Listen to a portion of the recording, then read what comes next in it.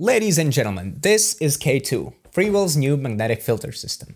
And that's exactly what we're going to be talking about today, so buckle up. And everywhere I go is the wrong place to be. I think I should go home, but I don't know where it is. Bring me back to me.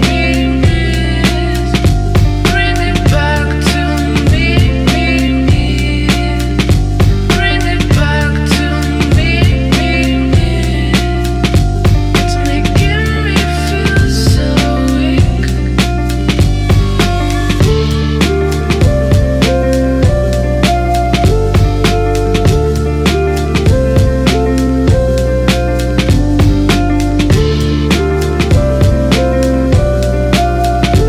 It's making me feel so weak. Bring me back. Before we start the video, I just want to let you know a couple of things. So first of all, this video is not sponsored. They're not paying me to say this. They did send the filters to us and they did pay the money for us to create marketing material for them, which they can later use for their campaigns, website, social media and stuff like that. But they did not ask me to make a YouTube video. So this is no bullshit. This is just my opinion, what I honestly think about this filter. And the second thing is, why am I even making a review? I thought you guys don't make reviews anymore. There are specific products that we ourselves enjoy very much. If we see ourselves using it in commercials, like this product, because I have already used it in commercials, I'm just gonna share the word out there. There are probably many people who will be interested in this product as well, and it's a fantastic product, so yeah, why not share the good news? Anyway, without any further ado, let's get straight to business. So what is K2? K2 is Freewell's new magnetic filter system that offers variable ND filters from 1 to 5 stops, 6 to 9, as well as some effects filters like the snow mist filter, golden streak, gradual neutral density filter, and some other ones I don't even know. The pricing is a little bit sketchy. So the early bird price is $350, which in my opinion is a really good deal. After that early bird period ends, it's gonna cost $500, which I don't know if I would pay $500 for this, but $350 is a very good deal. If you want this filter system, grab it now. By the way, I did not test this on one lens. I tested this whole system on multiple lenses, such as Sony 85mm prime lens, Sony 35mm prime lens, the Sura anamorphic lenses even, as well as the Tamron zoom lenses.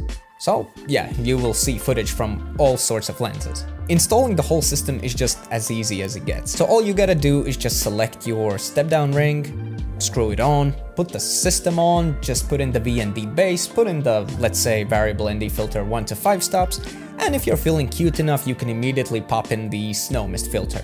And that's it, you're good to go.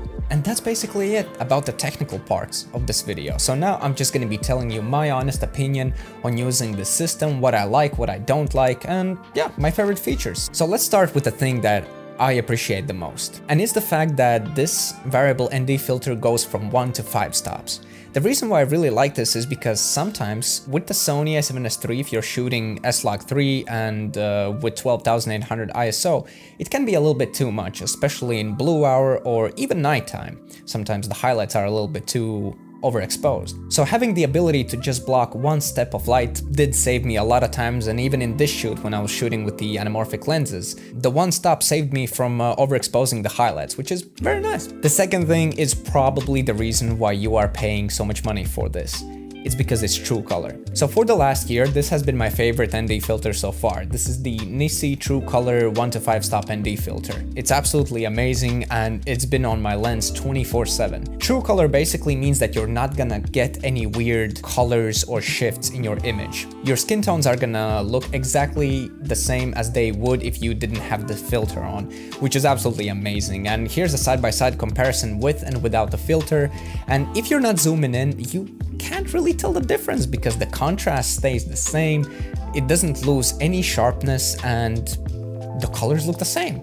If you're pixel peeping, yes, you can see that it's a little bit warmer in most situations and that it's maybe not as sharp as without the filter, but I mean, that's to be expected. I haven't yet tested out a filter that doesn't alter the temperature or the sharpness even by 1%. Yeah, if you're pixel peeping, you're gonna notice a little bit of a difference, but if you don't do that, it's gonna look the same. If you're a beginner, I don't think that's something you should be concentrating on. You can easily grab a good ND filter from K&F or from Freewell's previous lineup for like $100, even less.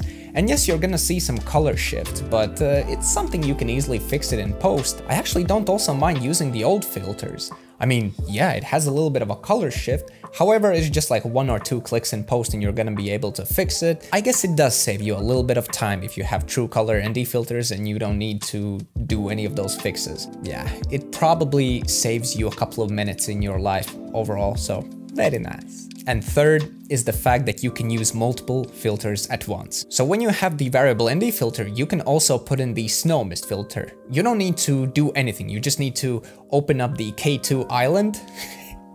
Everyone's trying to copy Apple, aren't they? And you just put in the filter, the snow mist filter or whichever you choose, and that's it, you're good to go. So let's talk about the effects filters. Freewell sent me 3 effects filters, the snow mist filter, the golden streak filter, as well as the gradual neutral density filter. And I have mixed feelings about them. Let me explain. So snow mist filter 1.8 is amazing. I love that filter and it's by far my most favorite effects filter. It's basically like Pro Mist, it just blooms the highlights and softens up the image a little bit so it looks more film-like. The reason why I like it is because it's minimalistic, it doesn't give you any weird artifacts, it does what it's supposed to do, just blooms the highlights and makes the image more film-like. However, the same cannot be said for the other filters. The golden streak filter, what it does, it basically gives you this fake golden anamorphic flare. I actually used it on the anamorphic lens as well to get both the blue and the orange flares, which was super interesting. But the reason why I don't like the golden streak filter because it's just overwhelming. There's just so many streaks everywhere, it's too much. So if you find the right angle, it looks dope. And especially for photography, it looks cool. It has this abstract vibe to it. So yeah, if you're filming music videos, this could be cool. If you're getting portrait shots, this could be cool. But if you're filming commercials like I am, I don't think I want this in my shot most of the times, you know, and it really sucks that you have to look for the right angle to, well, not have the flares completely everywhere. So yeah, as you've seen these examples, it's just a little bit too much, so I was using it for a couple of shots and then I was like, alright, probably never gonna use this filter again. And the second is the gradual neutral density filter. The reason why I don't like it is because I don't know how to use it. For photography, I know that people will love this filter, but I'm not a photographer. But first of all, what is a gradual neutral density filter? It's basically like an ND filter, but it only blocks a certain point in your image. If you want to take a landscape shot and you see that, you know, that the skies are a little bit overexposed, you can just put in the gradual neutral density filter just a little bit so it basically blocks the light only from the skies. Does that make sense? I don't know if I made sense. I don't know how to use it. For some shots, I tried using it, but the results were meh.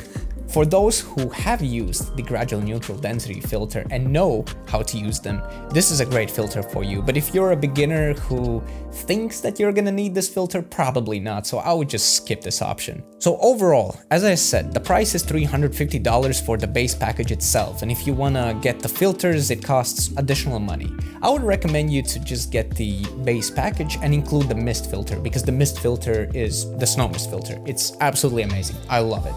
But the rest, I don't know. I don't know how I feel about it. Maybe Freewell needs to release like a version 2 where especially on the golden streak filter, where it's just not so many flares. If you're doing this for a living, I think this is a really good investment. If you're a beginner, however, I would recommend just buying something cheaper, like an K&F filter or even the old Freewell models, because they're gonna do the job just fine. You don't need those magnets. You don't need that K2 island. Trust me, you don't. If you're a beginner or someone who does this for a hobby, just get a cheaper ND filter and it's gonna be good. Don't worry, it's gonna be good, I promise. That's why I just wanted to make this video, is because this product is fantastic and I know that you guys are gonna enjoy it. Go grab it before it's the early bird price, because afterwards I don't think this is worth $500 honestly. To prove you guys that I'm not just sugar talking, I'm not gonna put any affiliate links below. I just really think this is a fantastic product from Freewell. Hopefully you guys had an amazing day and you know the drill. Peace out.